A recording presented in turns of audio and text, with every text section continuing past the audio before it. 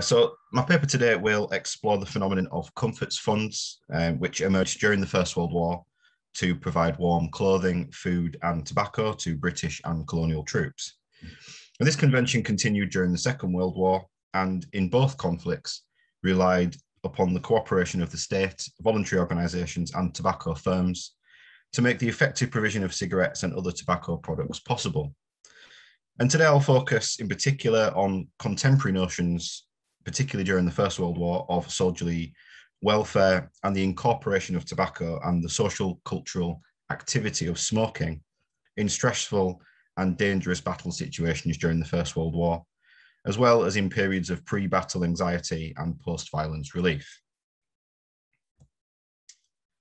So as the Berwickshire News, a newspaper based in the English borders with Scotland, in their tobacco fund stating their tobacco fund advertisement of 1917 stated during the conflict, of course, itself, that tobacco was the only comfort for soldiers in the trenches. Its mild narcotic properties were seen as vital in encouraging resilience, combating nerves, and preventing boredom.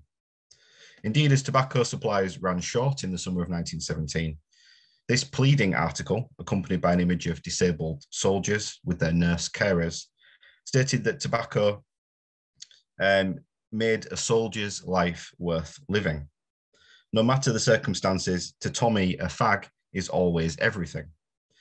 The article, essentially a promotion for this tobacco fund, went on to outline the many intoxicating spaces inhabited by servicemen.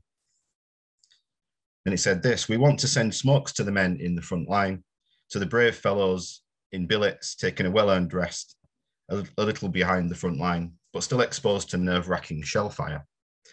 And we want to send smokes to the wounded heroes in the dressing stations, the ambulance trains, and the base hospitals. We feel that our readers only require to be told the true condition of affairs to cause them to rally round us in a manner worthy of the cause, and worthy of the splendid lads who never grouse or grumble and ask only for the comfort of a smoke. Need we say more?" And 2 years earlier, in May 1915, the Worthing Gazette, and that's a town on the south coast of England, underlined some of the most commonly cited reasons for tobacco consumption in wartime, as well as underlining the patriotic role civilians could play in ensuring ready supplies of the weed. And it said this: "Tommy smokes most when he fights hardest. A pipe or cigarette seems to make him cool under fire, more determined than ever to see it through. It comforts him as nothing else can when, after the battle, he finds his head splitting with the din and fumes of the conflict, or perhaps lying wounded in a trench or field. There isn't a Britisher but wants to do his little bit. Here is one practical opportunity. We cannot all go to the front, but we can help make more tolerable and more comfortable the lives of the brave fellows who are there. If our own boys, the lads from our own district, are to be kept supplied with these necessities for their solace and comforts, we want regular contributions." The tobacco was therefore simultaneously a luxury and a necessity, leading to its inclusion in comforts funds organised by humanitarian relief organisations, such as the British Red Cross, as well as in funds established by local working class community groups and war charities. So my central contention today is that smoking and the provision of tobacco was deemed central to soldierly welfare by many wartime voluntary workers, medical practitioners, commentators, businessmen, and politicians.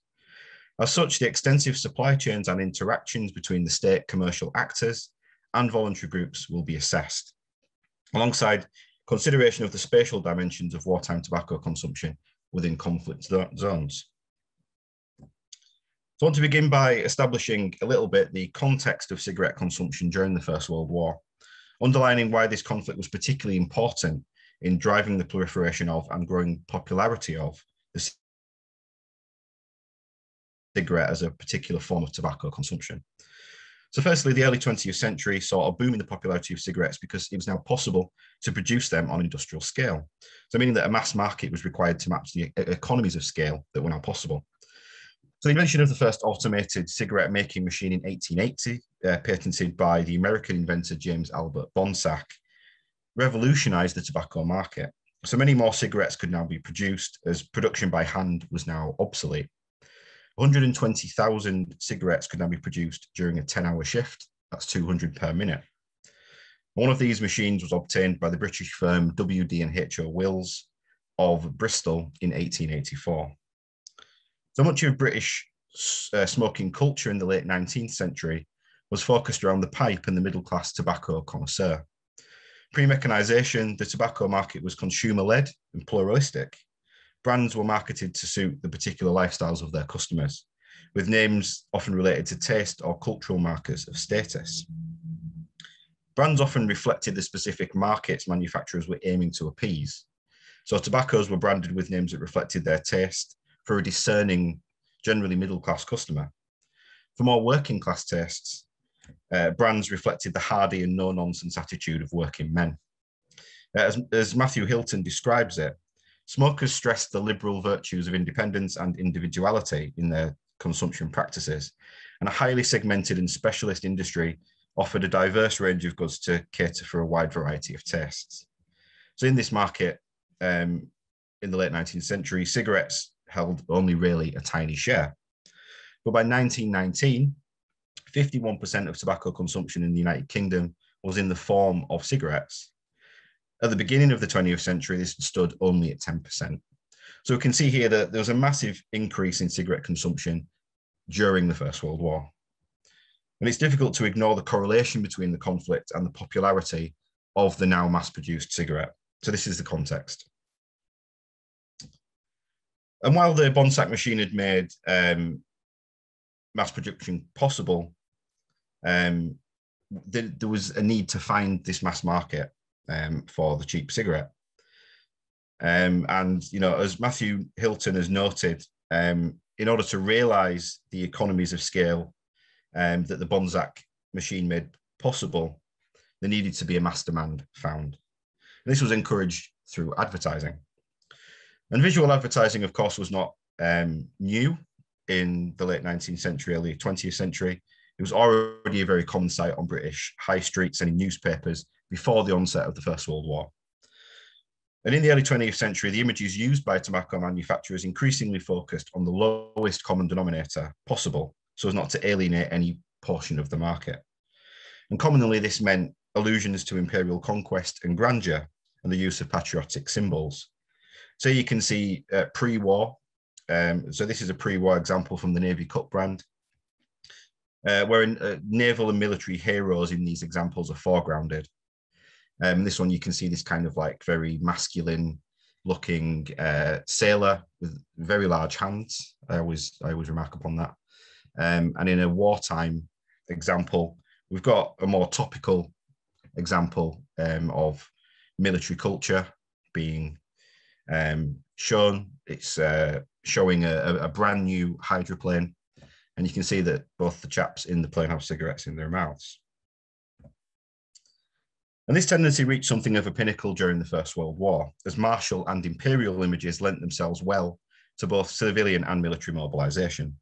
So these were images that could associate tobacco consumption with patriotic service and often with notions of resilience. Naval and military themes permeate wartime advertising, updating the martial imperial values stressed in the pre-war context for the actual conflict itself. So if you even include, this is even included shifts in advertising that consciously elided clear meanings in order to be open to as large a market as possible.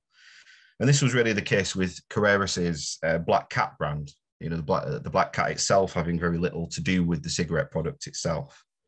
So while in 1910, as these examples show, the Black Cat demonstrated the good value of the product for the reader and for the consumer, in 1915, the same motif had donned a military uniform and was fighting against unfair profits and high prices. He also often enjoyed a smoke himself with a cheerful sailor, or literally beat his drum for the famously jingoistic and avidly anti-German John Bull periodical. And Black Cat continued in this tradition in the 1940s, in the Second World War, with what I've described as a kind of Disney-fied version of the Black Cat. You can see the visual culture shifting somewhat, but this perceived need to send cigarettes to the front was still there in the Second World War. The Black Cat was also used to promote anti-German messages. So a set of collectible cigarette cards depicting German atrocity cartoons of the Dutch artist Louis Raymakers was released in 1916. And around this time, exhibitions of his work were being held around the world. So many of the gruesome images were reproduced in newspapers alongside belligerent invective on the need to avenge the cruelty and wickedness of Germany as a nation, as it was put. This included depictions of the wounded, of gassed soldiers, as you can see here, atrocities against civilians, and symbolic images of death that condemned Germany as a brutal, racialized other. The manufacturers boasted that this was, quote, the most historic and valuable set of pictures ever issued as a gift. Very understated there. Then there was the figure of the Tommy, of course, the ultimate mass man. This was ideal for marketing cigarettes during this period, as he embodied both ideas of the nation and the mass nature of the conflict. Invoking Tommy in any number of ways could connect the product with patriotism, while underlining the importance of smoking to the fighting man. So, for example, Woodbines were held to be Tommy's favourite fag, as it was put in advertisements, thereby encouraging consumers to associate themselves with this heroic and patriotic figure. Navy Cut's hero character, you can see here at the bottom, fulfilled a similar role. And in the case in the right here, you can literally see a depiction of a man made of cigarettes, a soldier made of cigarettes. So they're absolutely fundamental to his being. So while the act of smoking could be associated with patriotic duty and war service, the vast machinery of charitable civilian mobilization took part in furthering the spread of cigarette consumption through tobacco funds and comforts funds. In some cases, these funds had the official backing of the state and military authorities and were able to organize a vast logistical operation to distribute hundreds of thousands of cigarettes to troops fighting abroad. This also included the loosening of tax duty upon tobacco purchases for funds with official approval. And one of these official funds was the Smokes for Wounded Soldiers Fund, and that Fag Day poster on the left is from that particular fund. Following the establishment of the War Charities Act in 1916, many funds and organising bodies related to smoking were officially registered. But most commonly, the focus of these funds was cigarettes, although food and clothing and other comforts could be included. Up until this point, charitable efforts had been considerable, but were not coordinated, and so oversupply was a recurrent problem. And this effort was extended enormously during the war. It involved the organisation of events like Fag Days, which was a play on words for the Flag Day organisation, charitable and solidarity kind of events that happened throughout the war. But most towns and cities during the war in Britain had their own comforts funds, usually connected to newspapers, friendly societies, or already established charitable bodies. Some were set up in response to a perceived comforts crisis, as many increasingly saw the government's efforts to provide warm clothing as inadequate. The organisation of local funds was also connected to ideas of sacrifice and civic pride, as evidenced by some local newspaper advertisements for their own funds. You can see some here. Some funds were general in scope, with names such as the Primitive Methodist Sailors and Soldiers Comfort Fund, and based upon already existing bodies like churches. Others responded directly to the apparent need for more cigarettes in particular. Stockton-on-Tees in the northeast of England had the Soldiers and Sailors Smokes and Comforts Fund, while Hessel near Hull in East Yorkshire had the Hessel Soldiers Tobacco Fund. And many funds were headquartered in pubs, social and sports clubs, underlining a high degree of working class involvement in charitable tobacco giving in a context often assumed to be the preserve of middle class people. As I've found in my research in Great Britain, out of 154 tobacco-focused charitable comforts funds registered under the 1916 War Charities Act, 53 were based in pubs or inns. That's 34% of the total. And in some regions, including Warwickshire and the West Riding of Yorkshire, the majority were organised from this base. So this charitable organisation was actually very effective at distributing comforts, and the distribution of cigarettes far outweighed any other item provided, including medical equipment. This amounted to more than 230 million cigarettes during the span of the conflict. Up until the end of 1916, a fund in Southampton in the south of England for returning wounded servicemen had distributed more than 2 million cigarettes alone, in addition to 5,000 packets of loose tobacco and 5,000 pipes. So there's a bit of an insight here into the popularity of cigarette smoking among service personnel and its perceived essential status as a special need, as it was put, of those on the front lines. But what about the perspectives of medical practitioners and military authorities? The contemporary debates about the potential negative effects of smoking were elided by the foremost British medical journal, The Lancet, in October 1914 to underline its special status. And they said, "We may surely brush aside much prejudice against the use of tobacco when we consider what a source of comfort it is to the sailor and soldier engaged in the nerve-wracking campaign. Tobacco must be a real solace and joy when he can find time for his well-earned indulgence." Indeed, as Fiona Reed has noted, early 20th century doctors were already aware of the addictive properties of nicotine, with excessive consumption linked to the development of heart defects. However, the popularity of smoking, coupled with its assumed soothing properties when in stressful situations, and this was a view shared by a considerable constituency of medical practitioners. This meant that smoking was one of, and this is what Reed says, smoking was the one area of self-medication which neither the military nor the medical authorities attempted to police, not in any real way anywhere. In October 1916, for a correspondent to the editor of The Times, using the nom de plume MD, so medical doctor, any negative effects tobacco could have on the body were far outweighed by its positive effect on morale. Tobacco was a panacea, really, for the damaging excesses of modern war. And this correspondent said, tobacco at the front has a moral value which simply cannot be ignored. And it may be asked whether any ill effects it possesses are equal to or even comparable with the ill effects of shock and strain and stress, which cannot be eliminated and which tobacco does so much to mitigate. And tobacco was a panacea precisely because its application was perceived as necessary in almost all the imaginable settings embodied by wartime experience, on and off the battlefield. It was essential during long periods of attrition on the battlefront, as a means of recreation when waiting for action. And then it was similarly prized as a salve for frayed nerves after a battle had passed. So it was essential to soldiers convalescing in hospitals away from the front. And again, this possessed a similar social, psychological, quasi-medical quality. And the cigarette, of course, was perfectly suited to wartime conditions. As Richard Klein has written, the act of smoking allowed the smoker to master a moment in time, to momentarily escape the horrific and dehumanizing conditions of the trenches, of a situation that's seemingly out of one's control. It provided a space for individual contemplation and focus, as well as for distraction. So the cigarette was useful in the intoxicating space of the trenches, particularly the conditions that trench warfare enabled. This small tube of paper, whether manually rolled or received from a manufactured pack, was easier to consume and preserve in the ever-changing, ever-shifting conditions of trench life. I'm coming towards the end now, just in case I'm running quite close to time, just to let you know.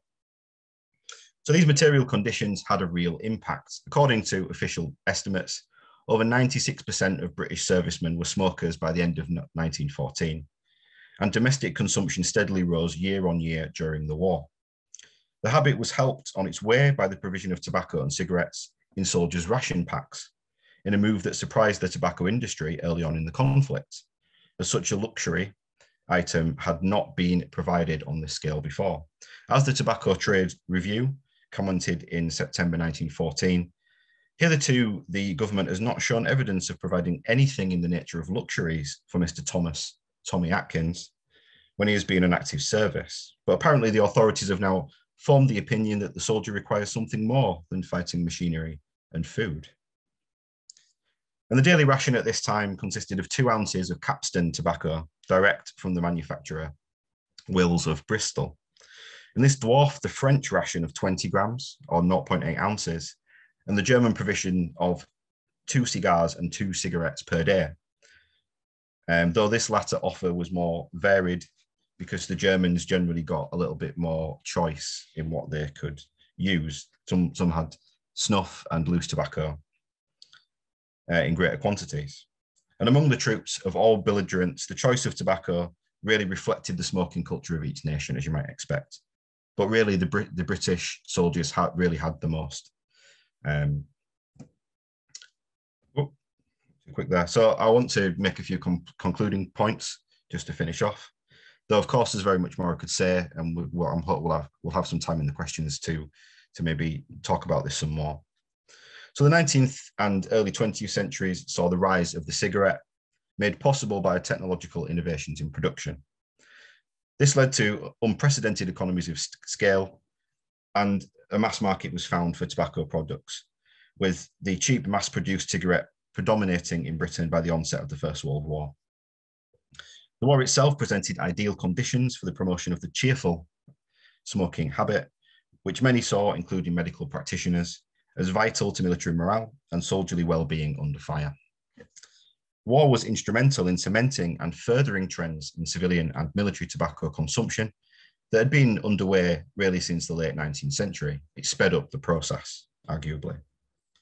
Indeed, as recent medical and public health research has shown, smoking continues to be higher among military personnel than in the general population.